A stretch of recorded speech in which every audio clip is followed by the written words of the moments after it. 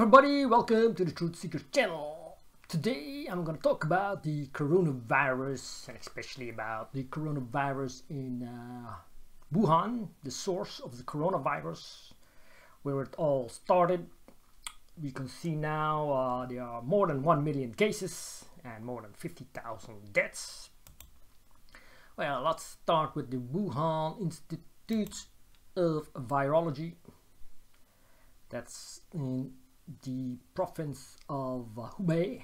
It opened mainland China's first biosafety level 4, as I said in my last video, the highest safety level biosafety 4 laboratory in Wuhan. You also have the Chinese Center for Disease Control and Prevention in Wuhan. You have like 3 of these, and these are for the protection and prevention of diseases. This is a very important center, because you will see later in this video why. But first, let's go to these 3 of these institutions. First, the Wuhan Institute of Virology and the Center of Disease, the Jiang'an. You can see the center CDC, the Wuhan CDC is like in the middle, and there is the virology center is just at the south, and there is the market. So you have 3 places in Wuhan that's important in this story. So let's see, the distance between these are not that much, about 10 miles from the market to the institution. What's strange is Google Maps doesn't show the exact location. They are like manipulating the Google Maps, the Chinese, because you can see here one of the Google Maps before 29 January showed that Wuhan was moved like 15 miles southwest of its original location, and then after it moved back to where it was, so they were like changing position, and the Google Maps doesn't really show exactly where it is anymore. So, but according to most people, it's not that far from the market, about 10 miles according to eyewitnesses. So you cannot really rely on the Google Maps location of China. Okay, that is one thing. And the next one is the articles from many newspapers. This is one from the Scientist. The lab escape theory had been circulating on social media and various blogs for weeks, but gained considerable visibility in a New York Post article late February. So you have like the lab escape conspiracy theory. But most scientists say it's a natural virus, so not man-made, and they don't believe it escaped from a laboratory. In one of the articles, Mosher describes several lines of reasoning, namely that the lab is less than 10 miles away from the seafood market where a cluster of COVID-19 cases was first discovered, and that after the 2003 SARS outbreak, the SARS-CoV virus escaped from virology labs multiple times in China. He also describes how Chinese virologist and bioweapons expert Major General Qi Wei went to the Wuhan Institute of Virology with military scientists in January to study the new virus, which Mosher sees as a form of damage control. The circumstantial evidence surrounding it is pretty compelling. The idea that the epicenter of this epidemic would be just a few miles from the Institute of Virology in Wuhan, which is where we know that dangerous pathogens are being kept and looked at as potential bioweapons. I think the odds against that are just astronomical, this Mosher said in the article, The Scientist. Okay. More rumors swirled online over the weekend, this time that Wuhan Institute of Virology researcher Chen Junhua had reported the head of the institute, Wang Jianyi, claiming she had sold experimental animals to the live animal and seafood market and leaked the virus from the lab. Okay, that's one of the rumors that they sold experimental animals to the market.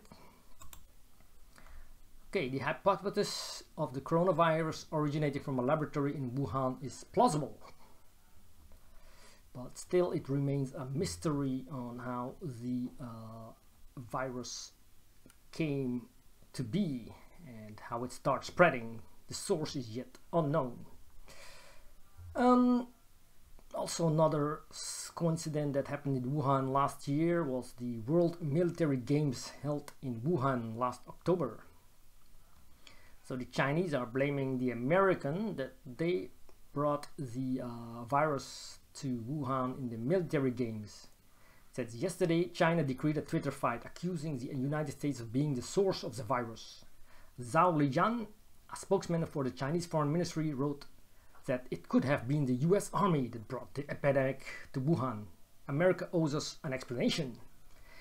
The accusation appears to be linked to the participation of members of the United States military in the World Military Games held in Wuhan last October, which brought together representatives from over 100 nations. The Military World Games in Wuhan in October. So check that out. That also happened last year in Wuhan. Yeah, another one is the hunted down viruses from SARS, a Chinese Batwoman. We now have the Batwoman. This is a virologist, Zheng Li. She is like hunting viruses in bats for many years now. I think she started about in 2004. Let's see, tracing the virus at its source. To she, her first virus discovery expedition felt like a vacation. On a breezy, sunny spring day in 2004, she joined an international team of researchers to collect samples from bat colonies in caves near Nanning, the capital of Guangxi. Her inaugural cave was typical of the region, large, rich in limestone columns, and being a popular tourist destination, easily accessible. It was spellbinding, she recalls, with milky white stalactites hanging from the ceiling like icicles glistening with moisture. In those first virus hunting months in 2004, whenever Xi's team located a bat cave, it would put a net at the opening before dusk and then wait for the nocturnal creatures to venture out to feed for the night. Once the bats were trapped, the researchers took blood and saliva samples, as well as fecal swabs, often working into the small hours. After catching up on some sleep, they would return to the cave in the morning to collect urine and fecal pellets. So these researchers were like heavily looking into these bats. They are like trapping bats, catching them, taking them maybe to the institution or laboratory. But they won't say that in these articles or in the movies. Here you'll see like they will like just take the saliva and freeing the bats so they will look good for the outside world.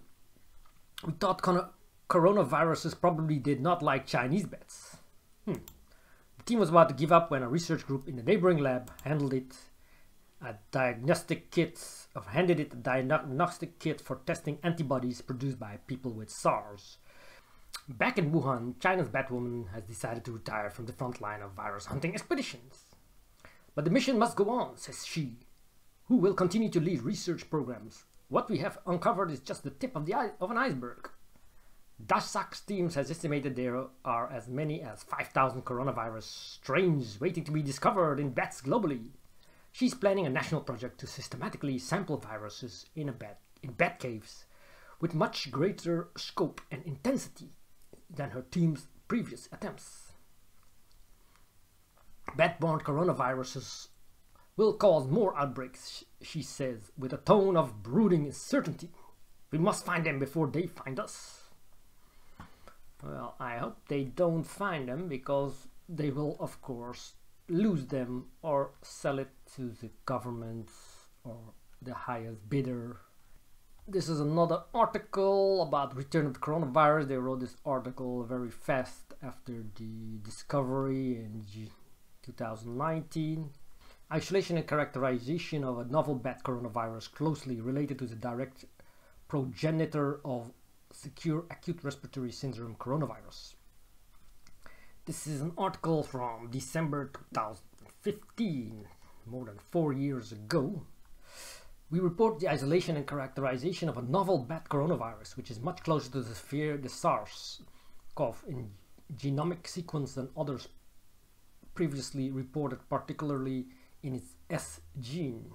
The important thing is that they already, like 4 years ago, found a new strain and published it in this scientific article. Very difficult wordings and pictures. As you can see, received 13 October 2015, accepted 21 December 2015. So it was more than 4 years ago that they knew about this virus and still did nothing about it. Okay, on to the next subject, bat as food. Bats are a food source for humans in some areas. Bats are consumed in various amounts in some regions within some Asian, African, European and Pacific Rim countries and cultures, including Vietnam, Seychelles, Indonesia, Palau, Thailand, China and Guam. So bats have likely been consumed as a food source since prehistoric times in the Asia-Pacific region. So we have been eating bats for a very long time as human. Maybe that's why we got these stories and myths about vampires. Will they ever learn? Chinese markets are still selling bats and slaughtering rabbits on blood-soaked floors as Beijing celebrates victory over the coronavirus. They're still eating bats and cats. Chinese researchers isolated deadly bat coronavirus near Wuhan animal market. Okay, this is this new video that popped up about this Tian Junhua. Several Chinese state media outlets in recent months touted the virus research in lionized, in particular a key researcher in Wuhan, Tian Junhua, a leader in the bat virus work. So the story, media outlets in China recent months have reported a virus research in Wuhan, where researchers collected and studied samples from tissues and different animals, including bats. The reports largely focus on China's research on viruses and mention Tian Junhua, a member of a team that conducted research on a bat virus, who works for the Office of Decontamination and Biological Disease Vector Prevention and Control within the Wuhan CDC, a specialized department within the Wuhan CDC. There's a video posted online titled "Youth in the Wild, Invisible Defender." This is the guy. They are like researching bats. Bat out of hell. Chinese virus expert film catching bats fuels conspiracy coronavirus was caused by Wuhan scientists. So there's like this video. I have it there on the YouTube. You can like look it up. It's not hard to find. Tian Junhua, Wuhan Municipal Center for Disease Control and Prevention. I was the only one posted a comment. Let's look. Virus collection. I'm a defender of the invisible defense. Well, he, I think, found this virus. Well, this was a documentary film a few years ago, where these scientists from Wuhan were they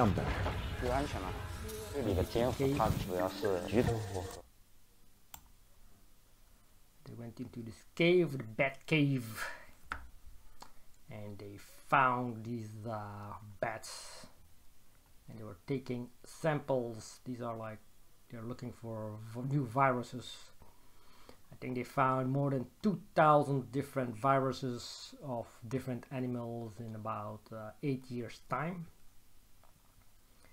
And one of these viruses was the coronavirus, the new one, the one that's now spreading This is the guy.